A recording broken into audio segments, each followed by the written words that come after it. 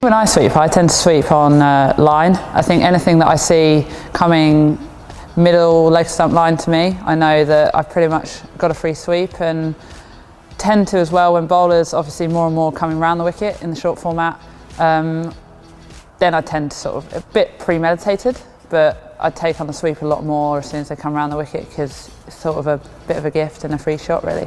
As soon as I see the ball sort of outside sort of my left eye line, I think you know that you can access the whole of the leg side then as well. So you've got a bit of a gift of a shot to sort of beat backward square, short fine, sweep straight away there. I think obviously there are times where I would say I probably premeditate a sweep a little bit more, but I'd say that tends to be a slog sweep. So when you're looking to go hard and hit the pockets at the ground. But as soon as I see anything leg side of me, I know that I've got a bit of a freebie. Best sweepers in the world are the ones that actually use their front leg to manipulate the ball around. The more across or the more inside you get, obviously the more behind square you're going to hit the ball. The more you open up your front leg, the more in front of square you can access and hit the pocket. Coming down the track, I think now, especially in the women's game, it's become so important because spinners are trying to vary their pace a lot. And it's the shot that you've just got to commit to. And I think as long as, for me, I'm always trying to hit the sight screen. I try and not get too trapped into pockets, going over extra cover, going over mid-wicket in the ring. Actually going at the sight screen helps me sort of hold my front side in a little bit better. And then you've got the levers really to work with, whether you want to manipulate it hard down the ground on the floor, or if you want to go over the top and back yourself to beat long on and long off. When you're moving down the track to spin, I think key is quick footwork. You've got to get out the blocks. We always say sort of a big first step. It's easier to adjust your second step than it is your first. So what you don't want to do is probably get too far away from the ball on that first step. So we always think explode out the crease, drive that first step towards the line of the ball. I tend to just try where possible to always cover off stump with my first step regardless of the line, because I find it a lot easier to, I guess, auto-correct on the second step and adjust my body position to the line of the ball on the second step.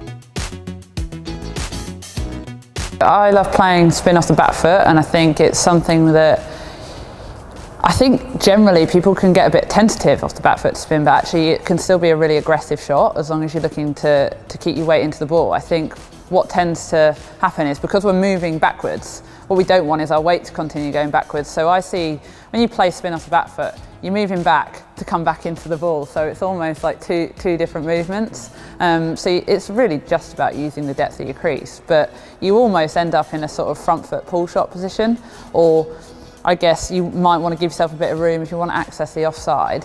You don't want to be playing with too straight a bat at times. You want to be having sort of that cross bat power to let your hands go through the ball, so you don't want to get too close to it. So I think when you're playing spin off the back foot, it's more about, you know, where does that step go to manipulate where you want to hit the ball? Do you want to give yourself a bit of room so you step back to leg and create the length? You know, you find if a leg spinner's on and they're turning the ball quite a lot, they generally have to flight it a little bit more.